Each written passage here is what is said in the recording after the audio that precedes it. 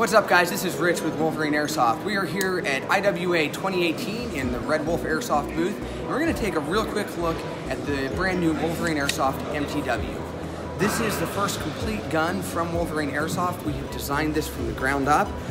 This is not an AEG that has an HPA system inside of it. This is a completely modular system that has been designed around the HPA technology.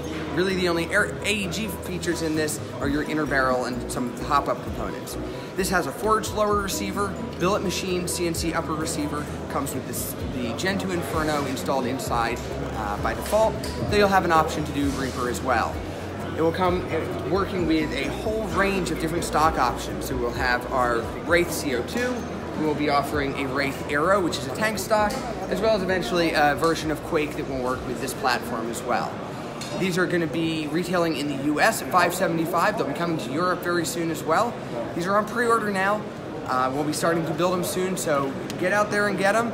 We are really excited. We believe that this is the future of airsoft. So thanks for watching, guys, and we will see you guys out on the field.